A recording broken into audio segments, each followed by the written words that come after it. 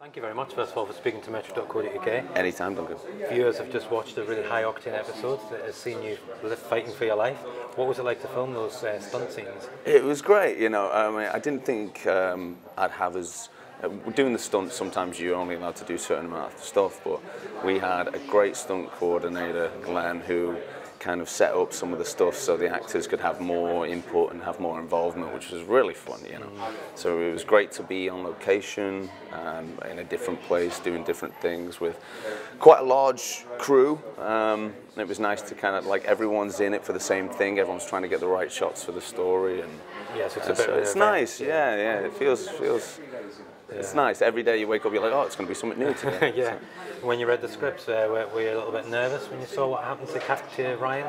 Did you have to think, oh, this is it for me? There's always an element of that, but at the same time, I was kind of more just chuffed to kind of be involved in one of the storylines they were doing for this week. You know, it's a big week, and just getting something with a bit of juice, because my character's been blessed to come in and kind of start building dynamics with people and start having kind of quirky conversational stuff, and there's been some heated stuff and it's been really good, but this was really kind of really juicy, so it was kind of nice to just get a little bit more of an element of that. Yeah, and often you see like a stunt is like the end of a story, but for this, really, this is the beginning of what must be a very big story. Well, you never know. I mean, with Ryan, that's the thing. You never know when your time's up. So you know, you kind of just hope that there's more to come, and at the same time, you've got to have gratitude for whatever you've been given and what you've been offered, and that's what I try and tend to focus on rather than looking too far down the line. Absolutely, yeah. And there's been this tension throughout, and even when Ryan was a different faith, there's been this tension between Ryan and Ali. And do you quite enjoy playing that?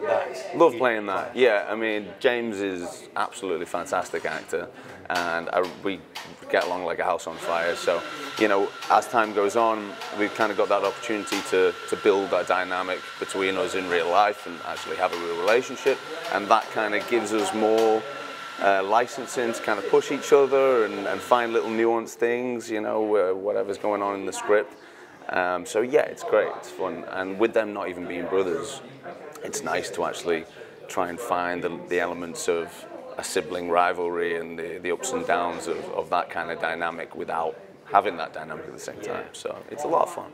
And theoretically, and totally spoiler-free, how do you think that Ryan might react to what Ali has done, the decision that he made to... If he gets to react to it, if I wake up, I mean, it could go either way for Ryan, because I think he's getting to the point where he starts to figure Ali out.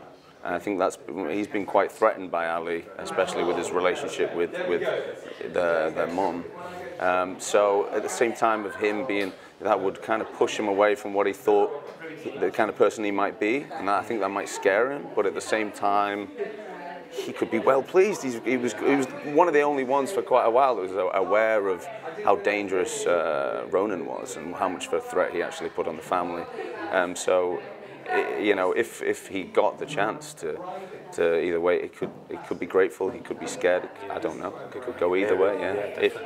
If it goes that way, yeah. Exactly. And just if he did survive, obviously we don't know if he does, but if he did pull through this, do you think something like this, because he could blame himself a lot for all of this attack to his family, it's pulled on Michelle, Ali and everyone, do you think this might be a wake-up call to him? Could it force him to grow up at all? I mean, if he wakes up. Yeah, Ryan is kind of, I think he's at that part of his life anyway where he's kind of just decided that he's willing to actually invest in his life and the people that are going to be in his life. And the fact it's kind of all about the family for that. I think he wants to have something a little bit more real. You know, he's been running away from himself and his problems and stuff he's done in the past for a long time. And, you know, it could be a make or break situation for him, you know, if he woke up. He's the kind of person that would try and just get on with it as well, to try and, you know, because he's a cheeky chap and he always kind of gets away with what he can, but at the same time, he's not stupid, you know, he's not soft. He's going to look around and see what it's done to the family, and, you know, he's going to take that on.